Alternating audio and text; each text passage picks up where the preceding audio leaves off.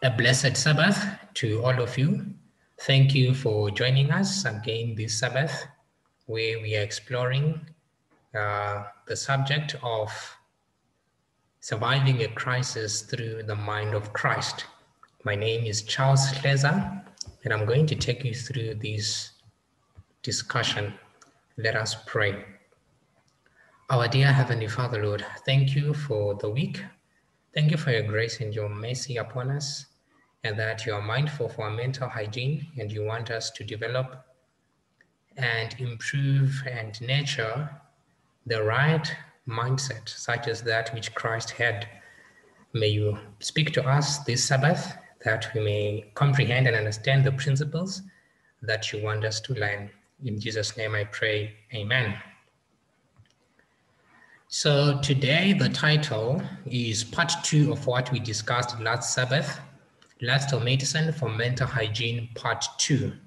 And today I am going to explore the topic trusting God over bitterness, the missing medical link. So the missing medical link when it comes to dealing with bitterness is trusting in God. And that's what I'm going to share with you this Sabbath.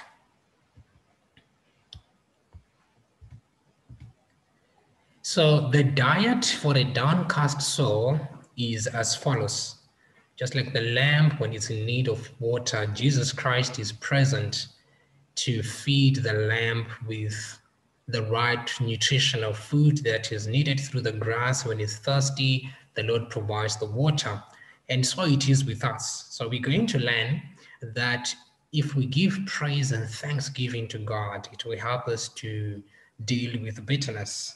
Another way of dealing with bitterness is forgiveness and forgetting, avoiding glossing over bitterness, that is cherishing, seeking a healthy confrontation, uproot the root of bitterness. Number 6, do not cut the tops only of bitterness.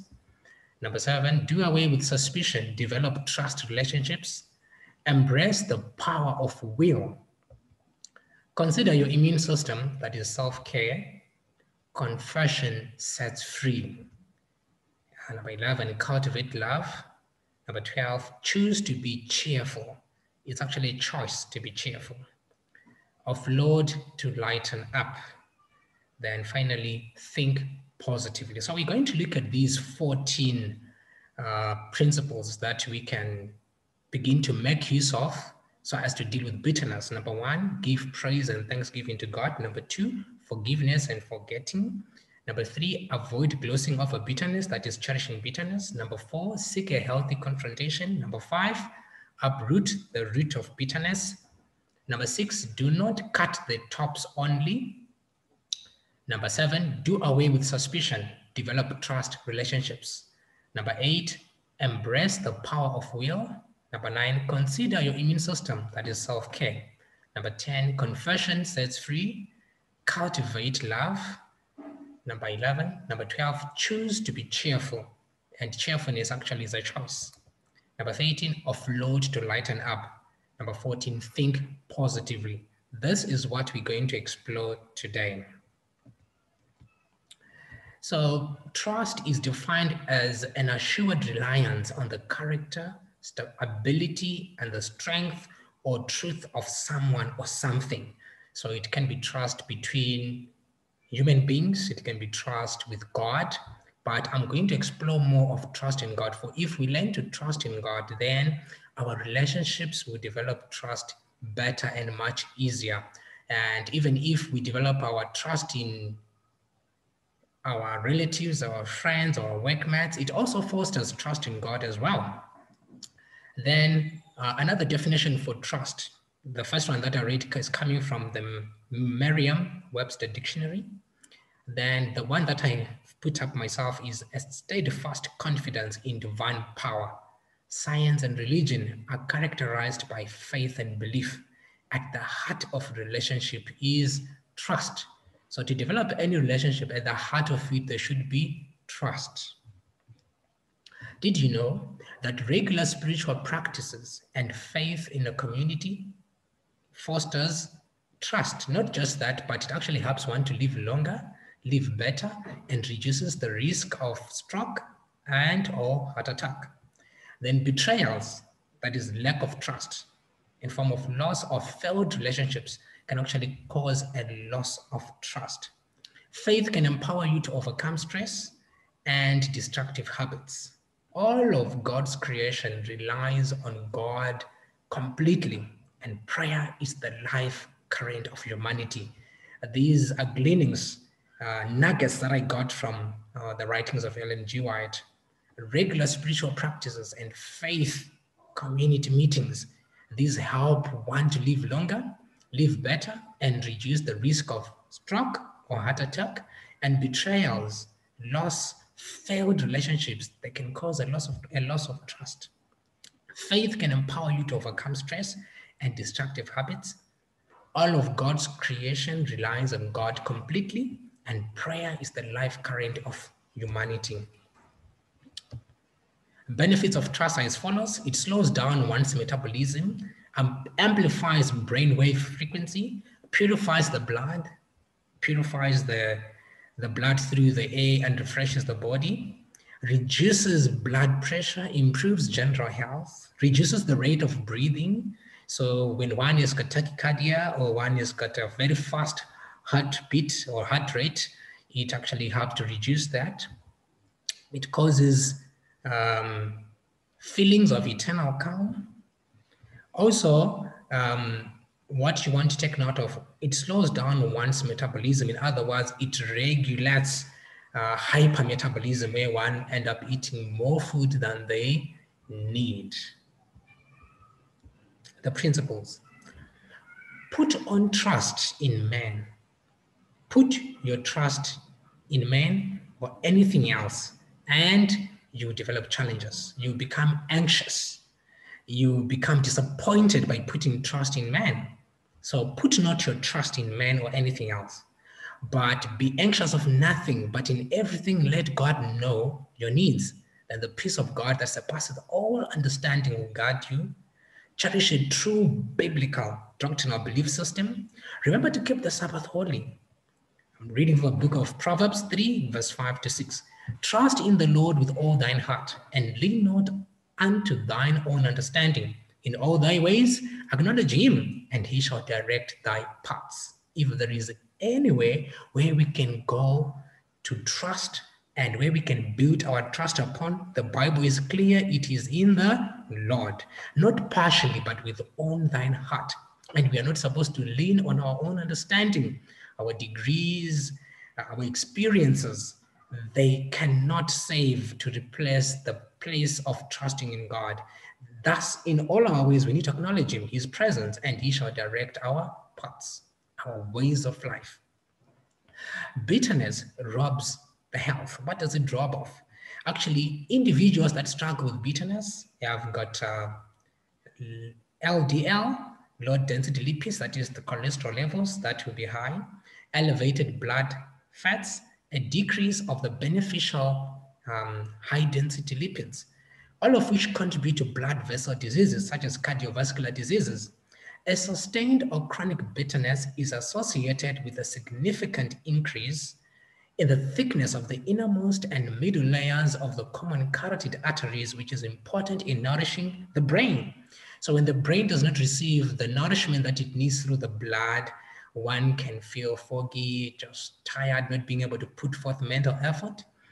This thickening is usually caused by buildup of cholesterol containing material. Normally it comes from animal foods. In fact, chronic high levels of anxiety could accelerate the development of atherosclerosis in these important arteries.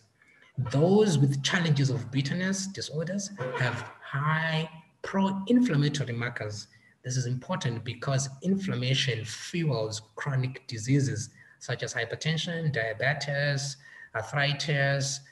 So one who's going through bitterness, they rob themselves of health. Like anxiety, bitterness pelts the stomach mucosa lining by causing the tiny blood vessels leading to the stomach to constrict. This interferes with optimum function and can set the stage for ulcers. Like stress, bitterness slows the emptying of the contents of the stomach, which can lead to delay of fecal matter movement, that is leading to constipation. And actually, constipation is known to be the mother of all diseases. Studies on rodents suggest that rats genetically predisposed to anxiety have hypersensitivity to abdominal organs, especially the colon. High levels of bitterness also reduce the efficiency of the immune system. So therefore, Ellen White has got this counsel to give us. I took this one out of the first book of Selected Messages, page 346. Through belief in Satan's through belief in Satan's misrepresentation of God, man's character and destiny were changed. But if men will believe in the word of God, they will be transformed in mind and character and fitted for eternal life. To believe that God so loved the world, that he gave his only begotten Son, that whosoever believeth in him should not perish, but have everlasting life. This is coming from the book of John chapter 3, verse 16. This will change the heart and reproduce in man the image of God. And this is trust. If one trusts in God, they will believe in his begotten Son and that he died for our sins. But Satan took away all this misrepresentation and our character has been marred, but there is hope through Christ. So when you're feeling blue lately, you might have been feeling blue, and perhaps it's time to take a closer look at our physical and mental diet, or perhaps we are just playing the blues in our heads. The greatest disease in the West today is not tuberculosis or leprosy. It is being unwanted, unloved, uncared for. This is coming from Mother Teresa in the book A Simple Path, New York, Ballantine Books, 1995. Friends, indeed, the observation in the world is that many people suffer from lack of trust. So there is need to foster and develop trust. And how can we do this? How can we deal with bitterness? For bitterness takes away trust. It is during these times that we need the great master artist, Christ himself, to mix the sunlight of his presence into the blueness we feel, and we'll find ourselves walking in green pastures beside the living waters. I liked this one. So looking at the world statistics, when you look at the pedometer, the world pedometer, it shows that in America, 40% of all Americans, and a survey that was done by World Value in 2014, they indicated that 40% people in America have got trust issues. And then in countries like Zimbabwe and South Africa, actually in Zimbabwe, where I am living at the present moment, 5% people, actually it looks like 5 to 10% people have trust. 90% have got trust issues. And when you look at South Africa is around 40 to 50% of South Africans do not have trust issues, and 40 to 50% have got trust issues. So we can see that the world is full of people that have got challenges of trust issues. And in Sweden, trust is not only very high, but also remarkably stable. And when they look at this particular worldometer and the survey that they did, they said there is a lot of trust in that country because of the way the economy has been set. That's how they put it. But I also believe that it is because God is working in the hearts of the many people in that particular country. Actually, there's a Zimbabwean that went to work there, and it is told that he was working at a company with the processed gold, and they would leave gold everywhere. And not everywhere per se, but they would leave the gold they've processed not in a locked place or in a very secure place. And for the first month after he's done his work, he'd take the gold and hide it away. And then the supervisor invited him to his office. Why are you taking the gold? I would have put it and hide it away. And then he was, I'm afraid that somebody will come and steal it. And then he learned that the level of trust in that country is very high. Ellen White in the book Prophets and Kings, page 164, she writes and says this: in the darkest days, when appearances seem most forbidding, fear not, have faith in God. He knows your need. His infinite love and compassion never weary. Friends, when we are struggling with bitterness and appearances seem most forbidding, that is fear to meet that particular person that you have got bitterness over, or even over yourself, such kind of darkness that is forbidding, have faith in God. That is trust in God. He knows your need. His infinite love and compassion will never weary. It is your privilege to have daily a calm, close, happy walk with Jesus. Our high calling, page 97. Jesus wants to walk with us, and bitterness robs us of the privilege of walking with Jesus. Friends, I'm going to present to you 14 steps that you can take to overcome bitterness. Let's look at step number 1. Give praise and thanksgiving to God. I'm reading from the book of Psalms, chapter 42, verse 11. Why art thou cast down, O my soul? And why art thou disquieted within me? Hope thou in God, for I shall yet praise him, who is the health of my countenance and my God. Friends, if there is anything that we can do in the presence of this pandemic, in the presence of economic challenges, in the presence of health challenges, we can praise God and give thanks to him. That is the Sabbath. You are able to sit and listen to this particular presentation. Just because of that, give praise and thanksgiving to God. Let's foster the habit of giving praise to God and giving thanks unto him. Look over your past years, even 2020, as difficult as it was with a full lockdown. The fact that you are alive today is an indication that God sustained the breath of life within you for 365 days. There was water for you to drink, there was food for you to eat, and a dwelling place. The Lord has been good. Give praise unto him and thank him for that, despite the other challenges that you might have faced. And actually, the Lord took you through those particular challenges. That's why you and I today are alive. So let's foster this habit of giving praise and thanksgiving to God. When our souls are cast down, why should we be disquieted within ourselves? We need to have hope. Not hope in a friend, not hope in the husband or your wife or your spouse, or hope in our children, in our old age that they will look after us.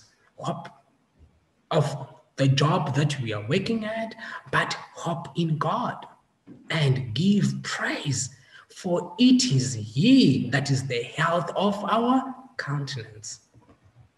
So make a choice to foster that which edifies. When you look at this particular diagram that I have here, this particular picture, when you water love, the plant of love grows beautiful. But when you choose to focus on worry, self-doubt, and guilt and anxiety, that's what will grow. So let us focus on love to grow love, and it will become lovely. Our environment will become lovely. Forgiveness, forgetfulness, being patient, having calm faith, having courage and faith and hope is all fostered by choosing love. For love edifieth and covereth the multitude of sins. Forgive and forget. Now, many people ask questions, how do I forgive and forget? I want to tell you, friends, in the future, we're going to look at just forgiveness. But today I'm going to share with you Ellen White's experience with James White. And I'm reading from 3T, page 97. The Lord is seeking to teach my husband to have a spirit of forgiveness and forgetfulness of the dark passages in his experience. The other question you may pose is, how do I deal with my negative past? How do I deal with my traumatic events I've gone through in the past? Because here we find Ellen White writing about the experiences that the husband was going through. And she writes and says, the Lord is seeking to teach my husband. Who's trying to teach here? The Lord. If there is any place where we can go to learn how to forgive and forget, it is the Lord. Many people try to say, I'm going to teach this individual a lesson because they are bitter, because they are angry. God is inviting us in the book of Ephesians chapter 4, verse 32 downwards, that we need not foster anger and even for bitterness until sunset. We need to deal with forgiveness. We need to deal with anger as soon as possible. And the Lord is the one who gives us that particular strength. So here the Lord was teaching James White to have a spirit of forgiveness, not just forgiveness, but forgetfulness of the dark passages in his experience. The remembrance of the unpleasant past only saddens the present, and he lives over again the unpleasant portion of his life's history. Indeed, dwelling upon our past history, the things that have been done wrong unto us, takes away the energy and the beauty and the joy of today and of tomorrow. In so doing, he's clinging to the darkness and is pressing the thorn deeper into his spirit. This is my husband's infirmity and is displeasing to God. Ellen White, when she coins it, it says it's a disease that the husband had, bitterness. And it's displeasing to God. For by clinging and cherishing bitterness, one is actually wounding themselves more. In the book Steps to Christ, we learn that instead of dwelling upon bitterness, if we handle our dark past experiences, it's like handling thorns. We'll get wounded, we'll get hurt. But if we dwell upon the beauty that surrounds us, the things that God is doing for us today, we begin to come out of our darkness of bitterness. This brings darkness and not light. He may feel apparent relief for the time in expressing his feelings, but it only makes more acute the sense of how great his suffering and trials have been, until the whole being becomes magnified in his imagination. And the errors of his brethren, who have aided in bringing these trials upon him, look so grievous that their wrongs seem to him past endurance. That which makes human beings go to a point where they're not able to endure the trials and the afflictions is imagination and keeping bitterness that we have gone through in the past today and cherishing it. Number 3, avoid glossing over bitterness. Still talking about James White, Ellen White says, my husband has cherished this darkness so long by living over the unhappy past that he has but little power to control his mind when dwelling upon these things. I want to tell you, friends, at this particular time when James White was having these particular experiences, there were beautiful things that were happening in the Church of God. New members were being baptized. The health message was booming and going forward. The wife was there loving and caring and providing for him. But you know what? Providing for his needs as far as the wife is concerned. Friends, you know what? God wants us to focus upon the beautiful things that are happening around us, the joyful things. If James White had done this, he would have quickly gotten out of bitterness. I want to challenge you today, begin to sit down and write over the beautiful things that God has done for you on a daily basis at the end of the day. If you're someone who wants to overcome bitterness, or if you want to avoid bitterness in the future, have this habit of writing the beautiful things that God has done for you in your life. Circumstances and events which once you would not have minded magnify before him into grievous wrongs on the part of his brethren. He has become so sensitive to the wrongs under which he has suffered that it is necessary that he should be as little as possible in the vicinity of Better Creek, where many of the unpleasant circumstances occurred. You know, friends, it gets to a point where sometimes we feel like we want to leave the place where we are because of bitterness, because we cannot bear it. It's unpleasant, it's overwhelming. Friends, God wants us to have a healthy confrontation and to deal with the challenges that have led us to where we are in bitterness. God will heal his wounded spirit if you let him. But in doing this, you will have to bury the past. You should not talk of it or write of it. Friends, God here is saying that I will heal James White. And so he will heal us today should we have bitterness. And what are we supposed to do? We are supposed to bury the past. So we need to learn how to bury the past. Burying the past does not mean just letting it obliviously and not dealing with it. And day by day, it eats our bodies from within. Friends, this is not what is being mentioned here. But in doing this, you have to bury the past. Burying the past is a healthy confrontation that one can do to overcome the challenges that they had in the past, which is affecting their today life. He should not talk of it. In other words, after having that particular confrontation, we must not continue glossing over it and cherishing and discussing it with friends and other people, or even write of it, or writing, taking note of it in our diaries. It is better to talk of the God's goodness. It is better to write about God's goodness. I know of somebody who at one point, there were challenges that were happening in the family as far as health reform is concerned. The husband and the wife were not on the same page. And it so happened that the wife was the one that was fostering health reform and presenting it to the family and trying the best that she could to let the family understand the benefits and the principles of health reform. But the husband and the children were not part of it. But she went about talking about it over and over again to her friends, to her families, but the husband did not say anything. But she got into a point where she was bitter with herself and was going through depression, for she felt now as she was walking in the streets that actually everybody else knows about what's happening in my family. But she did not talk to everybody else in the streets, because in the streets, probably when you're walking in there, 100 people that you're going to meet, maybe the chances of meeting a relative that you have shared this particular instance or the particular challenges in your life maybe 2 out of 100.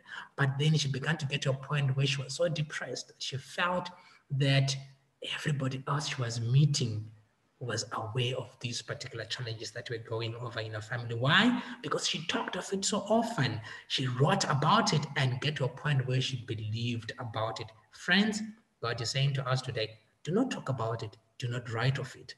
When you have done a healthy confrontation with your brother and your sister or your husband, your beloved, do not gloss over it over and over again.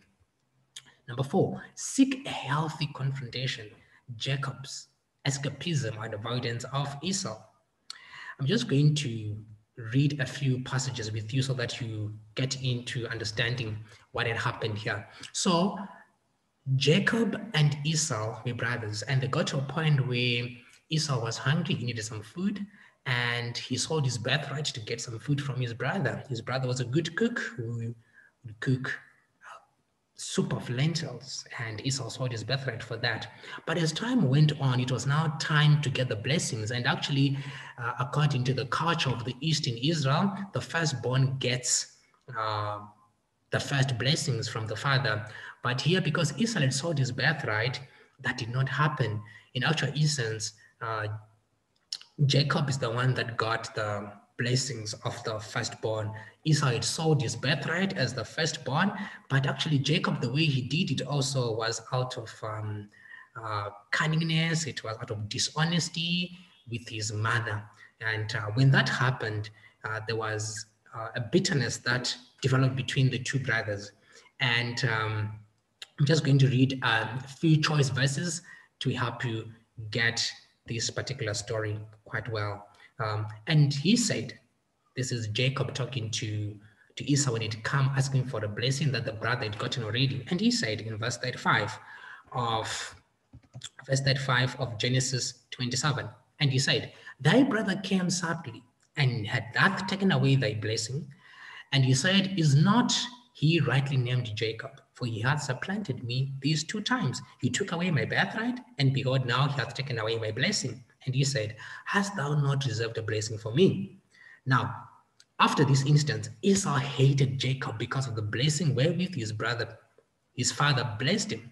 And Esau said in his heart, the days of mourning of my father are at hand. Then I will slay my brother Jacob. And these words of Esau, her elder son, were taught to Rebekah, the mother. And she sent and called Jacob, her younger son, and said unto him, behold, thy brother Esau, as touching thee, doth comfort himself, purposing to kill thee. Now therefore, my son, obey my voice and arise and flee, thou to Laban, my brother, to Haran, and tarry with him a few days, until thy brother's fury turn away, until thy brother's anger turn away from thee, and he forget that which thou hast done to him. And I will send and fetch thee from thence. Why should I be deprived also of you both in one day? Genesis 27, verse 35 to 36, 41 to 45. So after Jacob got the blessings of the birthright that the father was now blessing as he was about to depart by crook, and dishonesty, the brother hated, Esau hated Jacob to the point of wanting to kill Jacob. And this news got to the mother, and the mother decided to help the son to deal with this situation by avoiding confrontation with Esau. Sometimes when anger is very hot and the discomfort and misunderstanding is very hot, for a little season, it's good to avoid discussing the matter until a certain time when it's prudent, but without harboring bitterness or anger. But here we find that Esau harbored bitterness, and so did Jacob. Instead of discussing together as brethren, that did not get to that point. He actually ran away from his parents, from his brother, as far as the mother had advised. There was now fear of death of the both brothers. So we can see here that bitterness at most and lack of forgiveness can lead to death, not just the spiritual death, but even physical death when people begin to threaten each other of committing murder. Some even become suicidal when they begin to realize no worthiness in themselves. Their self-esteem goes down. Then what happened? So when he went to stay with Laban, I'm going to read what happened there, just choice verses, and I'm reading from the book of Genesis, reading chapter 31, verses 1 to 2 downwards. And it says here, and he heard the words of Laban's son, saying, Jacob hath taken away all that was our father's, and of that which was our father's hath he gotten all his glory. So when Jacob gets into the area where his father, his uncle was staying, that is Laban, he got to a point where he worked for the wives and he was given the wives, and now he had children. And it got to a point where now he was asking that he may leave the presence of his father-in-law, but his father-in-law pleaded with him to stay, for he had realized that in the presence of Jacob in his life, he was receiving blessings. But Jacob asked that, can you please give that which is suiting for the work that I've done for you? And they agreed upon a certain percentage of the cows that were going to be born of the flock that Jacob was keeping of his uncle Laban after he had chosen the ring-stepped and the speckled ones. And as the years went by, it so happened that they realized that the blessing of God was upon Jacob, and Laban's sons were now saying, this is what Jacob had. And he heard the words of Laban's sons saying, Jacob hath taken away all that was our father's, and of that which was our father's hath he gotten all this glory. And Jacob beheld the countenance of Laban, and behold, it was not toward him as before. So in actual essence, his countenance, that is Laban's countenance, his love towards Jacob changed. And Jacob decided to flee at night with his family for his life. But God had actually said to him, it is now time for you to go to your father's place. But the Lord did not say to him, flee at midnight, but he stole at night without saying anything to Laban. Instead of having a healthy confrontation with Laban to deal with the challenges that were arising so as to be able to live peaceably, he left at midnight. Now, verse 13. We are learning here what the Lord then said to Jacob. I am the Lord of Bethel, where thou anointest the pillar, where thou vowedest a vow unto me. Now arise, get thee out from this land, and return unto the land of thy kindred. And Jacob stole away unawares to Laban the Syrian, in that he told him not that he fled. So he fled with all that he had, and he rose up and passed over the river and set his face towards the Mount Gilead. And it was toward Laban on the third day that Jacob was fled, and he took his brethren with him and pursued after him 7 days' journey, and they overtook him in the Mount Gilead. And God came to Laban the Syrian in a dream by night, and said unto him, take heed that thou speak not to Jacob either good or bad. Then I'm reading verse 25. Verse 25 here says, then Laban overtook Jacob. Now Jacob had pitched his tent in the mount, and Laban and his brethren pitched in the mount of Gilead. Friends, it is God's plan that we may have a healthy confrontation, have a discussion about the things that we are in a disagreement or not happy about with each other, and get to a point where we can resolve issues. God wants us to live peaceably, for without which we cannot see God. What we need to do is to find a way of dealing with each other and resolving issues that are arising. Here we find Jacob had an issue with his brother, he ran away. Now he's got an issue with his father-in-law and the brothers of his wives, and they have got challenges as well. So instead of having a situation where they can sit down and look into the issues that are arising, even when God had said to him, it's now time for you to return, he did not do it in the way God wants us to do. So God here allows Laban to follow Jacob, and at night when he was planning to do evil unto Jacob, the Lord speaks to him and say, see to it that you do neither good nor bad. And these two brethren had a beautiful discussion and they resolved the challenges that were arising. This is God's plan.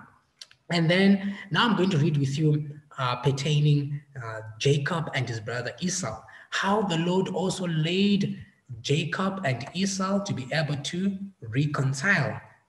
This is God's plan. He wants his children to reconcile in whatever challenges are arising. He does not want us to cherish bitterness. He does not want us to gloss over bitterness and unforgiveness and anger. Then Jacob was greatly afraid. Then Jacob was greatly afraid. I'm reading from the book of Genesis chapter 32, verse 7 to 8.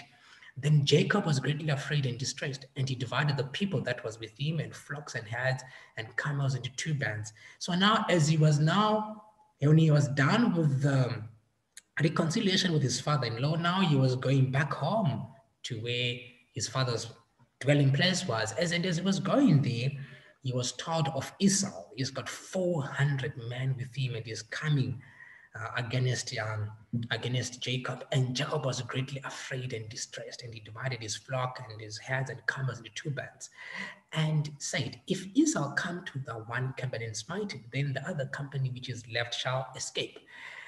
Jacob already in his mind is thinking that his brother is going to come to smite him. So he was making strategies by himself to see how best he can save his family. And Esau ran to meet him and embraced him and fell on his neck and kissed him, and they wept. And he lifted up his eyes and saw the woman and the children and said, who are those with thee? And he said, the children which God hath graciously given thy servant. And Jacob said, nay, I pray thee, if now I have found grace in thy sight, then receive my present at my hand. For therefore I have seen thy face, as though I had seen the face of God, and thou wast pleased with me. Verse 11 of Genesis chapter 33 goes on to say, take, I pray thee, my blessing, and that is brought to thee, because God hath dwelt graciously with me, and because I have enough. And he urged him, and he took it. Genesis chapter 33, verse 4 to 11. As he's approaching his brother, God had already spoken to Esau, and he's not aware of what God has done for him. For through his pleadings with God, when God changed his name from Jacob to Israel, the Lord was rewriting his history. And now the two brothers were able to reconcile. So God, when we run away from reconciliation, when we run away from a healthy confrontation, God makes situations that brings us to a place where we can confront, to a place where we can have that particular reconciliation that God wants us to have. And the two brothers left in peace. I'm reading now from the book of Genesis chapter 33, verse 15 to 17. And Esau said, let me now live with thee some of the folk that are with me. And he said, what needeth it? Let me find grace in the sight of my Lord. Verse 16. So Esau returned that day on his way unto Seir, and Jacob journeyed to Succoth and built him a house and made booths for his cattle. Therefore, the name of the place is called Succoth. Friends, this is God's plan. Esau, bitter with his brother to the point of wanting to kill him, After some years, God brings the two brothers together in reconciliation. Jacob was praying unto God to take away this bitterness away from him, to take away unforgiveness and fear that was in his heart as far as what he had done. And the Lord grants him that which he asked of. It is important to have a trust in God. Should you have any forgiveness issues, should you have any anger issues, any bitterness with your brother, with your sister, with your spouse, at work, wherever, with whomsoever, friends, it is important to reconcile. God wants us as his children to get to a point where we can trust in God, and God will lead us into the pathway of how we can deal with bitterness. Number 5, uproot the root of bitterness. I'm going to read from the book of Hebrews, chapter 12, verse 15. The book of Hebrews, chapter 12, I'm reading verse 15. And it says here, the fifth way of dealing with bitterness. Look diligently, lest any man fail of the grace of God, lest any root of bitterness springing up trouble you, and thereby many be defiled. Friends, the encouragement we're getting from the Bible is that we need to uproot the root of bitterness, and that is unforgiveness and anger. So therefore, we'll deal with these issues in the future, how to deal with anger, how to deal with forgiveness. But God wants us to forgive and do away with anger, and also thus uprooting the root of bitterness. It says here, I'm reading from the book Daughters of God, the Daughters of God, page 323. Jacob was afflicted because he had made a mistake in his life. He was cast down to the very depths, alone, weary, dispirited, tortured by the recollections of his past errors, and overwhelmed with apprehensions for the future. He laid him down to rest. His heaped pillow, his head pillowed upon a stone. Had Jacob's conscience been clear, his heart would have been strong in God. But he knew his present perplexities, his fears and trials were in consequence of his sins. This reflection is what embittered his life. Jacob was repentant, yet he did not feel easy under the wrong he had done. Through tribulation and through physical and mental suffering, he could only have hope to find his way again to the favor of God. Friends, when we are alone, weary and dispirited, tortured by the memories of the past errors we have done in our own lives that we are only aware of, or what other people are aware of and have been saying in public, and our conscience are not clear, and it is as if when we sleep every night, we are putting our heads on our beds, there is a pillow, there is a stone for a pillow, and we know our present perplexities, the fears and the trials that we have, the consequence of sin, and our life is embittered. We need to confess our sins, for he is faithful and just to forgive us and to cleanse us from all unrighteousness. We need to know that the only hope that we have is in finding favor in God. He will forgive no matter what challenges, no matter how deep the sin we have committed. In the book of Isaiah chapter 1 verse 18, we learn that the Lord says, come, let us reason together. Though your sins be as red as scarlet, I will make them as white as wool. Friends, no matter what has happened in your life, no matter what bitterness has been carrying for years, Jesus is open arms saying, come unto me, and I will give you rest. You who are weary, the book of Matthew chapter 6 teaches us that. Now, I'm reading further as far as the experience of Jacob is concerned. I'm reading from 5 Bible commentary of page 1152. As Jacob struggled with the issues of his sinful past, God gave him a wonderful exchange. His nature was changed from a deceiver to a prince of God. Beautiful. This heart-searching question was necessary in the case of Peter and is necessary in our case. The work of restoration can never be thorough unless the roots of evil are reached. Again and again, the shoots have been clipped, while the root of bitterness had been left to spring up and defile many. But the very depth of the hidden evil must be reached, and moral senses must be judged, and judged again in the light of divine presence. The daily life will testify whether or not the work is genuine. Peter also was bitter upon him denying Christ. And, several times as he's going ministering, he had not dealt with that particular root of what he had done, that sin that he had committed of denying Christ. And here Christ, after resurrection, says to Peter, "Do you love me?" And that was repeated 3 times. And Jesus eventually says, "Feed my lambs."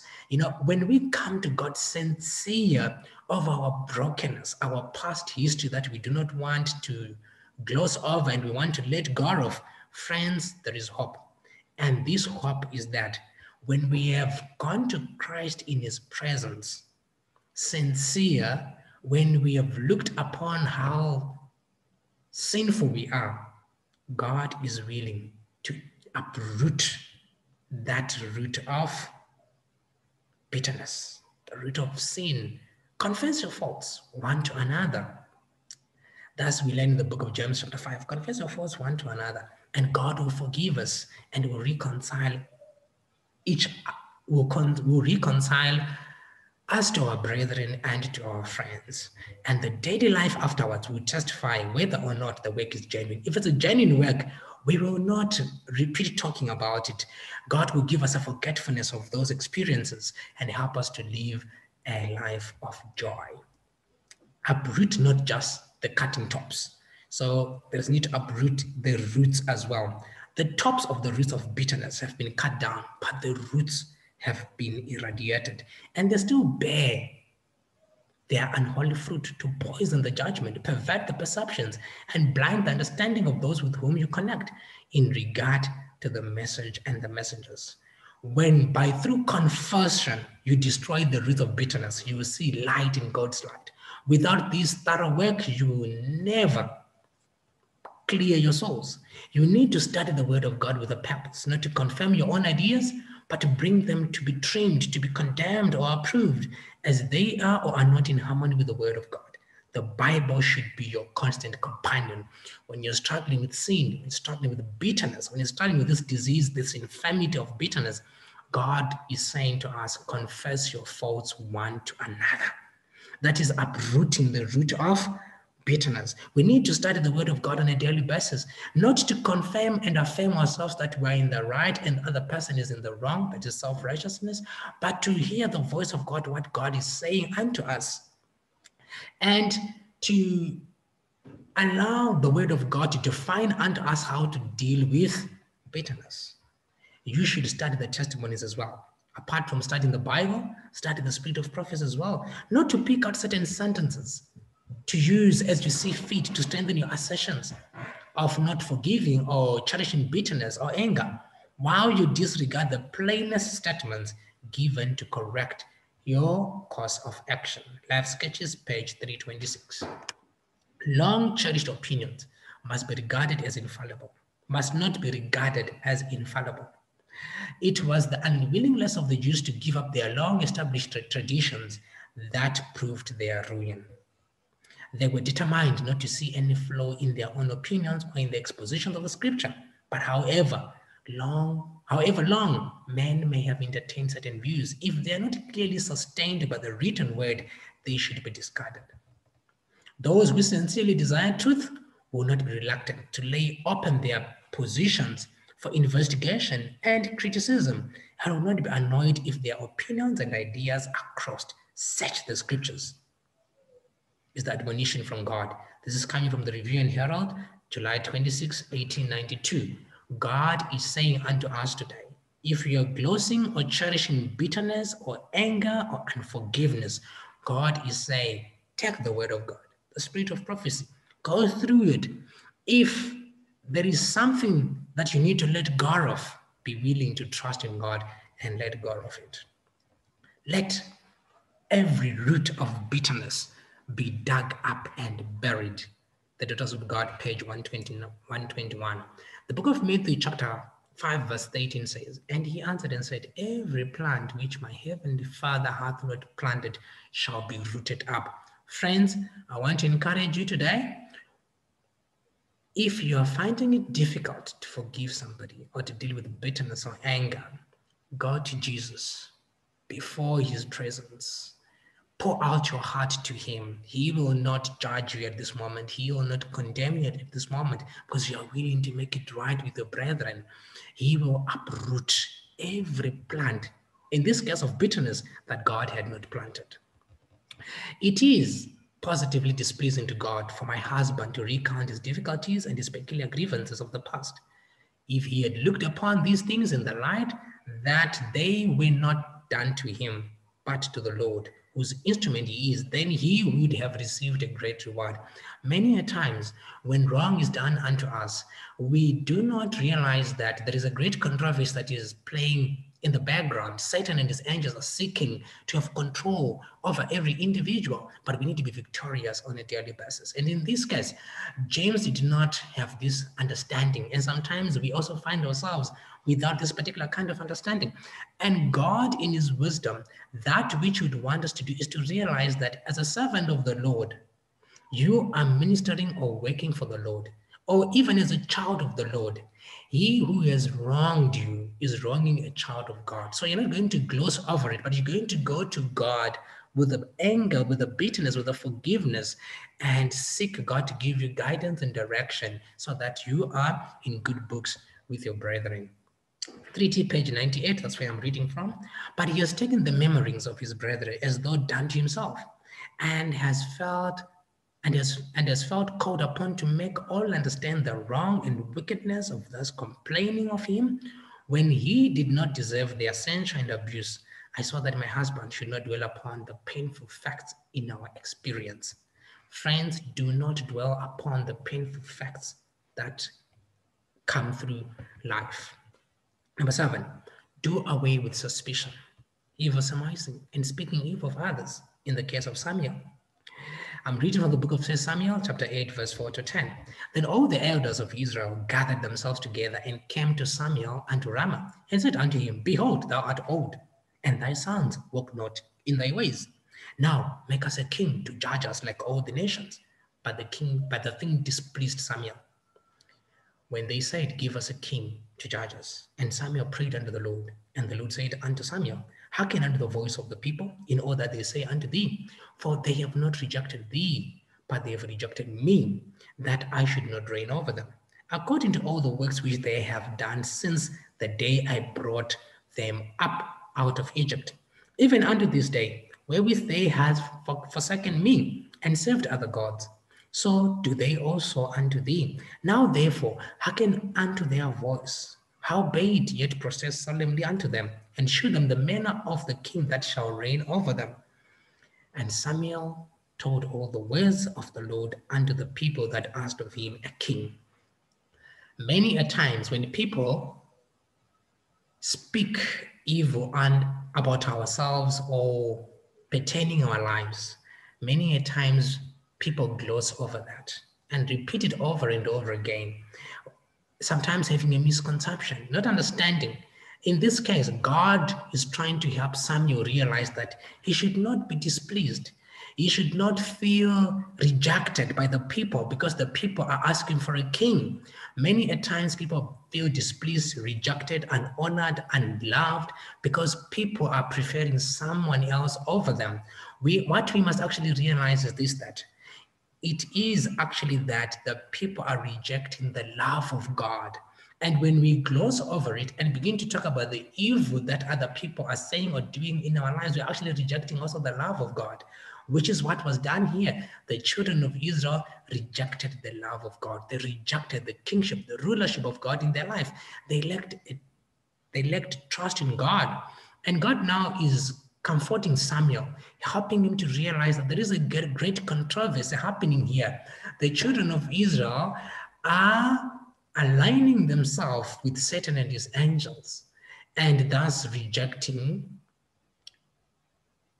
the rulership of God, not Samuel himself. So sometimes when you are despised in life, we should realize that there is actually more to do with that than just the individual. See beyond the person and see the great controversy and pray for wisdom, pray for strength to overcome the arising challenges.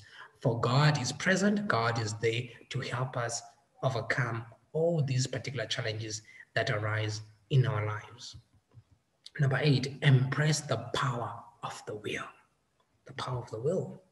Neither, talking about James White, Ellen White goes on to say from the book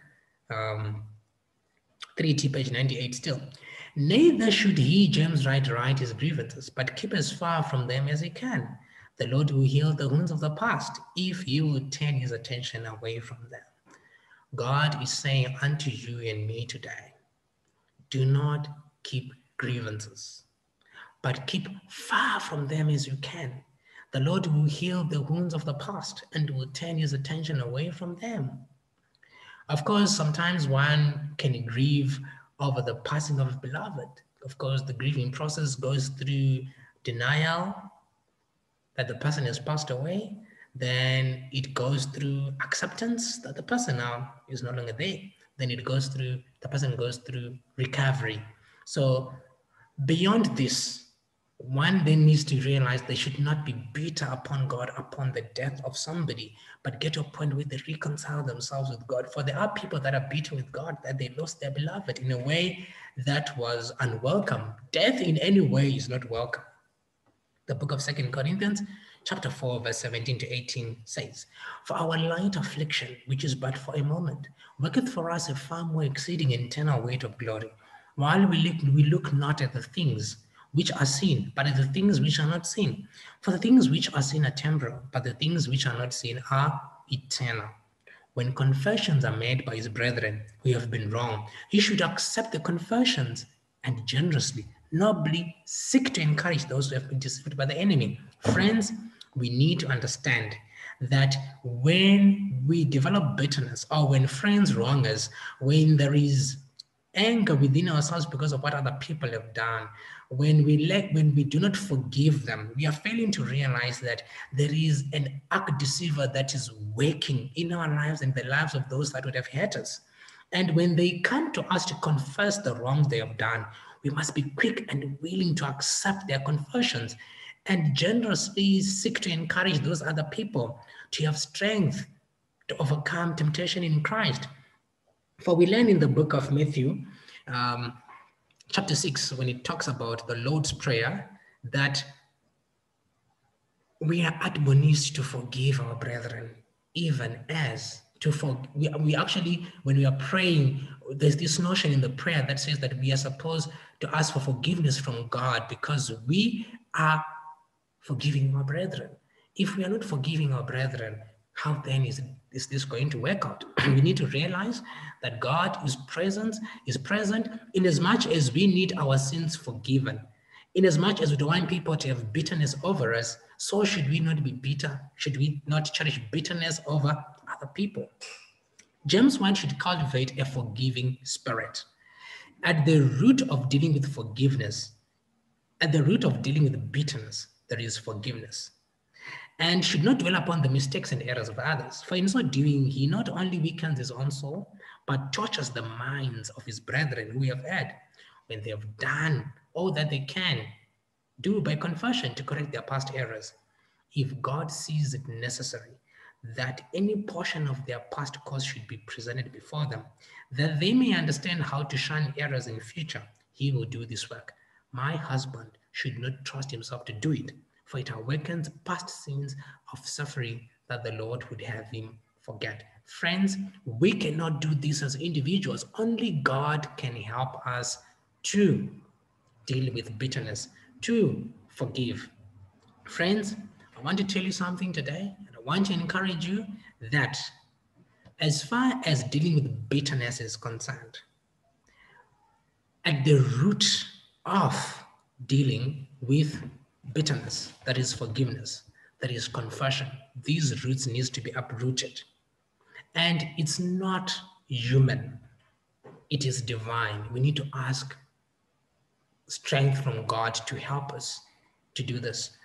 I'm going to leave you with verses from the book of James chapter 5. The book of James chapter 5. James chapter 5. And I'm reading verse 14. And it says here, is any sick among you? In this case, the sickness that I'm talking about is the infirmity or sickness of bitterness. Let him call for the elders of the church and let them pray over him, anointing him with oil in the name of the Lord. The anointing service of the Seventh-day Adventist Church is also useful to help you overcome bitterness and unforgiveness, to overcome being quick to anger.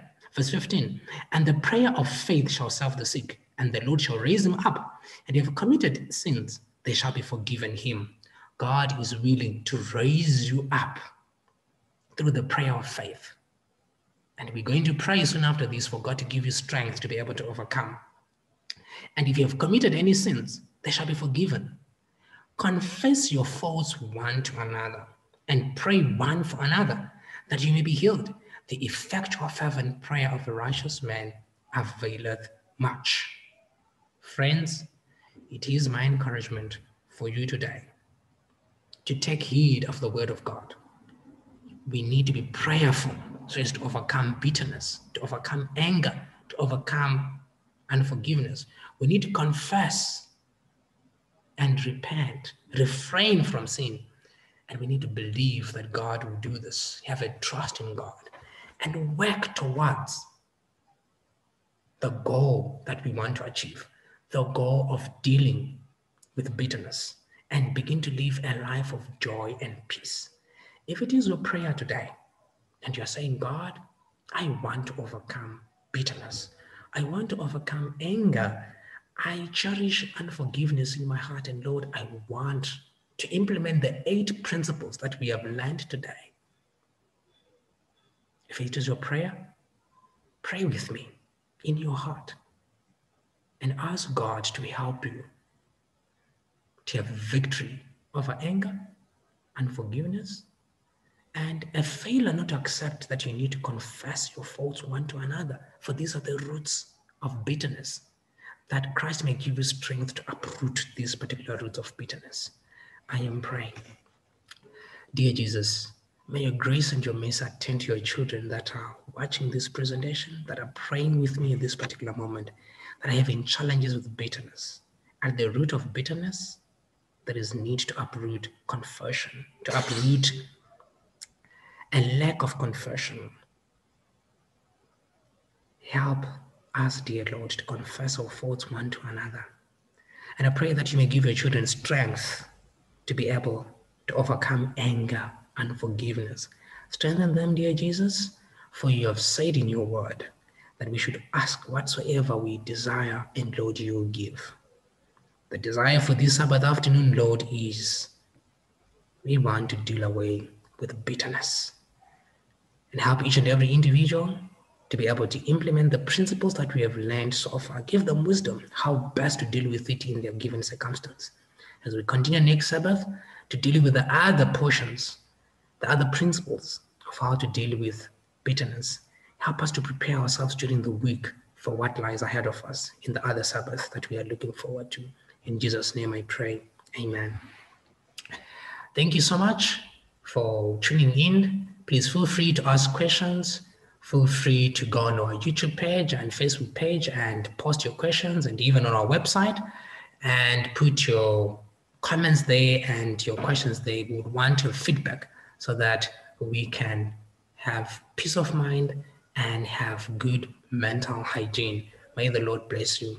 Amen.